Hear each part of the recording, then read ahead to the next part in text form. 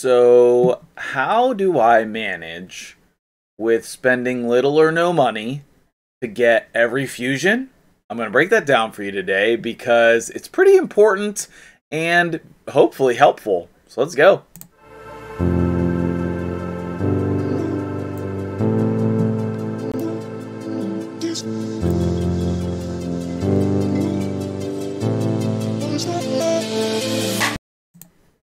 What's up guys, MtgJedi here, and I have been working really hard on my dragon team. I'm very excited about this. HP and accuracy, yeah, that could be alright. I finally upgraded Royal Guard, and I upgraded Ugo. I have masteries on both of those, so we actually have like a real legitimate team and like a good time. We actually got our best time there, which is super sweet. I upgraded a bunch of their gear today, so one of my tips is maybe going to seem a little counterproductive, but so I have 1, 2, 3, 4, 5, 6, 7 I just like brain farted there for a second. I have 7 tips for you today, and most of them involve the word saving, okay? Like, I mean, I guess a lot of what I'm going to tell you today, you may have heard it before. But when you put it all together, it's not just one thing, it's all the things. When you put it all together, it equals fusions, okay? So, the first thing is farming for gear, which does a bunch of things for you. Okay, now you wouldn't think that farming for gear helps prepare for the fusions, okay?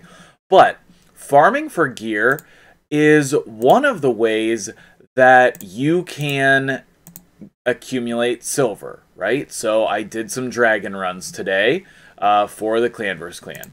So now I'm going to go through and I'm going to sell a bunch of the stupid crap. That one could be alright. And then I'm going to keep only the good pieces, and most of the time, you're selling the majority of things that you get, right? But in this case, we actually found a couple decent pieces. So we're going to sell that, which is great, because I'm super low on silver from fixing that team today. But what you're really doing by running dungeons is you're using your resources, namely your energy, on a daily basis, okay? And what that's going to do is it's going to give you the resources that you need when it comes time for the fusion, okay? So yes, do we need to save things? Yes, but doing your daily activities gets you a lot of rewards, right? Like all of these things that we do and all of these things that we do, and then you're going to have more resources with which to complete the fusions, right? You're going to have these chickens. You're going to have faction war keys. You're going to have gems, okay? So, doing dungeons / using your daily energy helps you to prepare for the fusion. And oftentimes what I see is that players who don't get the fusions, they just don't play that much, you know? They are more casual players, or they were really crunched for time and did not have a lot of time to do things, okay? Either of those is fine, there's no judgment there, but if you want to do fusions, then you have to be pretty active to actually complete them, okay? Tip number 2, which honestly might be the most important one, is going to be potions. Okay, now I don't know if you know this, but you can click here. This is like one of my little tips that I use all the time. Any of these that you want to, you can click. So do I want to do that? Yeah, I do. Just for the video though, because we're supposed to be saving. So let's go ahead and take a look at this team here. I thought I saved enough energy there just for that, but I was too short. We could have done level 14 if we wanted to, but it's way more efficient to do 20.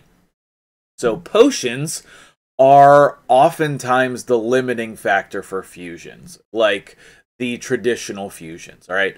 This upcoming fusion with Vlad the Nightborn is a fragment fusion, which means you don't need the potions, but when you have extra energy and you don't know what to do, check your potion count, right? Like, I like to stay ideally at like 10 to 20 of the largest potions, and then as many as the of the lower two as possible. You know, you'll get the lower two from going for the biggest one, right? The superior, I think it's called, superior potions. Those are obviously the hardest ones to get, and you want to avoid using silver unless, you know, a mission or a task makes you. Avoid using silver to you know, like, make those superior potions, because it's expensive, and then you get rid of those other resources, so you're losing out in two different ways. So just spend some energy and farm your potions, and that way, whenever you rank up a champion, you have potions available. Don't wait until you need the potions to go farm them, because oftentimes then the particular keep you want won't be open, okay? I just used all of my magic, like the blue ones, so when the potion keep opens tonight, I'm going to put some bunch of energy in there, and that will help me stock back up. Also, I need to use some of it right away, probably, because I had a couple different blue, you know, magic champions that I was working on. All right, so the potions are like the most important thing for the traditional fusions, in my opinion, right? But also, when you're farming those, you do get some silver, and you can also rank champions up in this process as well. You know, like Ugo, I never finished leveling her. I leveled her in dungeons. I think I got her to like level 50, and then from 50 to 60, I got her to level 50 with her masteries, and then from 50 to 60 in dungeons, right? So here's my potions. You can even click here to show you your current amount. I only have 9. I'm getting pretty low, so I do need to run these as well. Okay, so tip number 3. Okay, there's number 2. I kind of have these out of order. The hardest thing early game is going to be silver, okay? But we have to do our best to save the silver, right? Now, there is currently an artifact enhancement event going on. After this one, then I will be saving my resources, okay? I will definitely get this rare book. That will be helpful. And then, you know, if I end up doing any of this, that's fine, but you know, if you're free to play or low spend, you shouldn't be trying to max out every artifact enhancement event. It will not go well. All right. So you have to save silver. One of the ways that you can save silver is through the forge. Okay. I just went through and I crafted hundreds of pieces this morning. I used up almost all of my fatal set, which is the set that I farmed, the magma dragon. And I just came in here and I crafted this, and then I sold all of these pieces. It took like a half an hour. It was super annoying, but at the end of the crafting session, I had 5 million silver, and then that let me help my dungeon team. So, you have to prioritize your silver, but obviously I know that that's hard. If you're farming spider, then you can obviously, you know, get a lot of silver in the spider dungeon. So prioritizing your spider team is very important. Let's just make sure that my spider team is working, and then I can show you that as well in this process. Like, having faster teams for these dungeons just helps you do more and more efficiently. So the way that this spider team works is everyone will progressively die. Renegade will reset the skills. We'll get the cooldowns on different champions here so that we can reset the HP burn and the turn meter depletion. We have accuracy on Maneater as well as the Unkillable to allow this comp to work. And then here he will set the Unkillable again. And then she will proceed to throw her other nuke in there, and we have about a 1-minute spider team, okay? And then if I run this a ton, then I can sell all the bad gear. 52 seconds. This one's actually not bad. HP percent and speed on an accuracy banner for Ogryn tribes, and I actually have, you know, a bunch of Ogryn going right now. So that's a keep. But a lot of these like 5-star blues are sells. And, you know, you're gonna get bad gear, and then you're gonna sell it, right? Plus, you're gonna get the silver from farming it anyway. But Spider's Den stage 20 is the most efficient way to get silver in the game, in my opinion. Okay, so the next thing that you want to do is you want to prepare your food. Okay, every fusion is going to have champion training tournaments and events. Okay, and so you need to have these champions ranked up already. I have a bunch of 20s, I have a bunch of 30s, and I have some 40s, okay? I don't know what all of these, I mean, I have this one is particularly food. I have one 5-star chicken ready to go, and, you know, I have a bunch of champions that I need to rank up.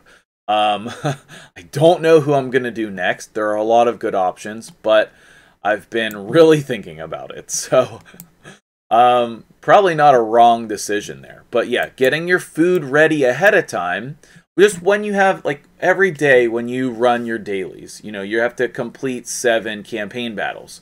Run food instead of running something else. Like, instead of leveling up random champions, like this.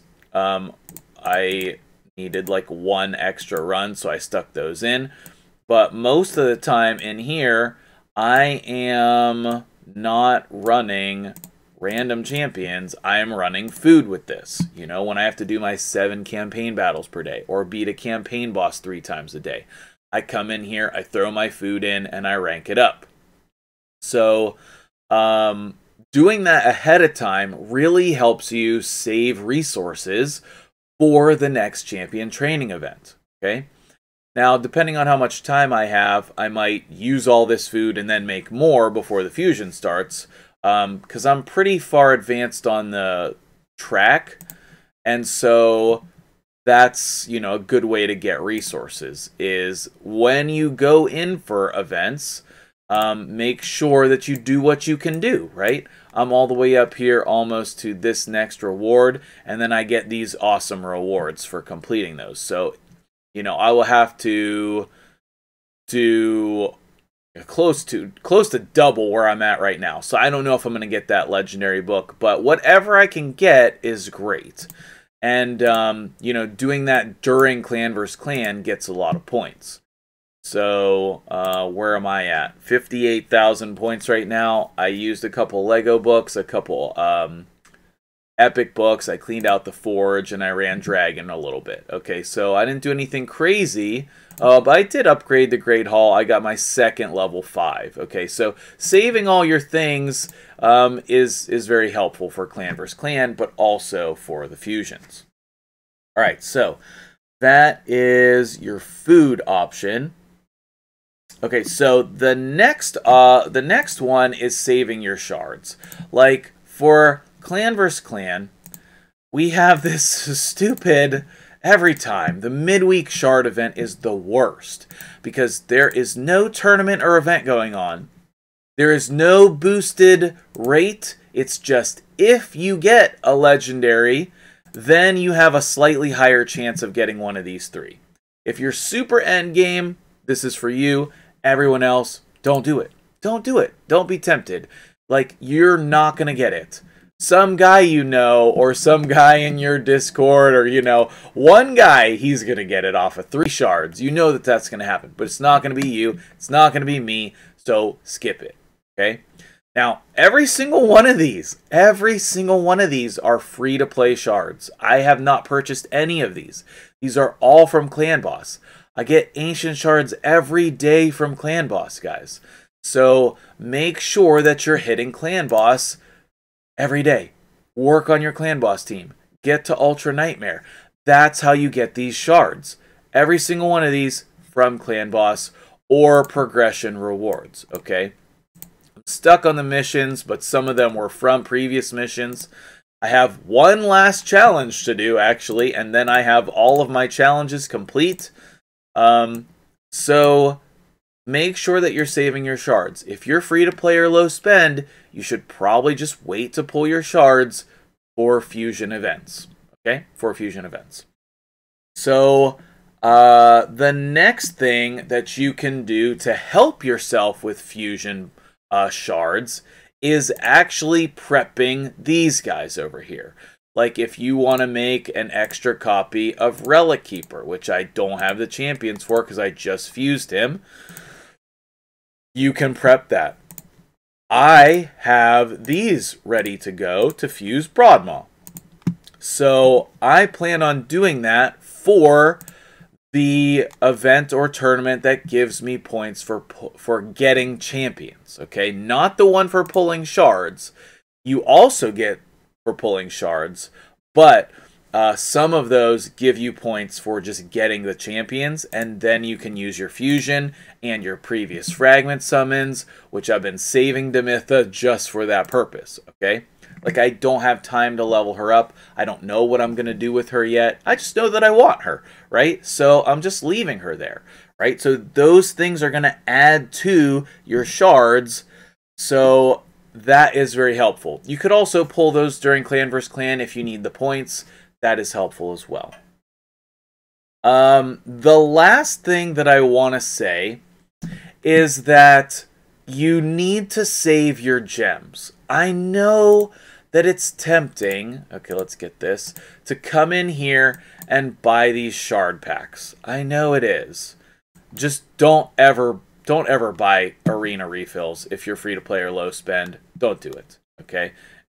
You need those gems for other things. Buying an XP boost, I don't know. I haven't had to buy one yet. I keep getting them from different things in the game. So, I mean, I have 4 weeks and 5 days still. I've played the whole time on my account with these XP boosts from different things. So, where am I supposed to be at? So, you can't come in here and spend gems all the time and expect to have gems for energy when it comes time for a fusion. You need to have some gems saved up for energy for the fusions, and then worst case scenario, you can always buy shards during the fusion if you're short on one of the summoning events. Okay?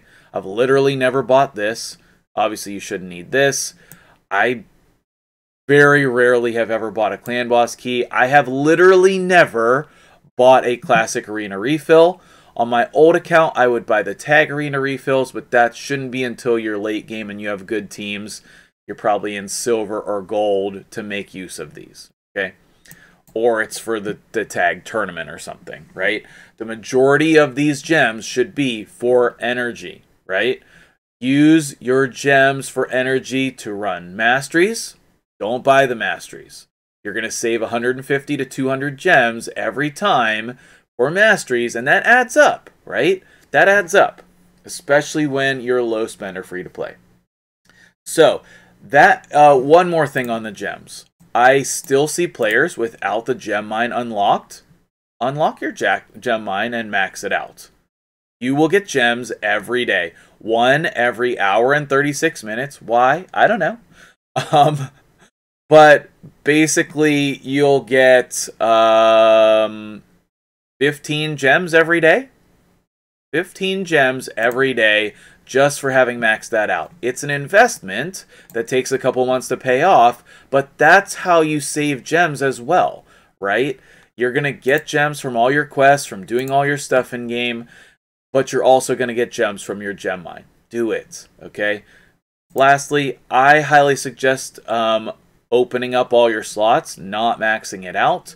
I did a video on this on my strategy here, so take a watch to that video if this interests you. But this is another way to prepare your food for your account and for the champion training that you need to do for fusions. Okay. Last but not least, if you want to do fusions, you just have to be an active player, okay? You have to be an active player. So I hope that this was helpful to you. Please let me know in the comments below, what are your tips and tricks for fusions? And I hope that you will be ready to go for this fusion. I think that he is going to be an outstanding champion. I know that a lot of people have been super down on him, but I think he has a super cool kit. Whenever he's released in the game is when I usually wait to go over him. Like, we need more information for me to give you my full opinion. Right now it's just speculation, so I usually wait on that. But Vlad the Nightborn, he's a void legendary, guys. You're not probably going to ever get him unless you do this fusion. I think he'll be amazing for the Undead Hordes faction. They need damage dealers, and he's a good one.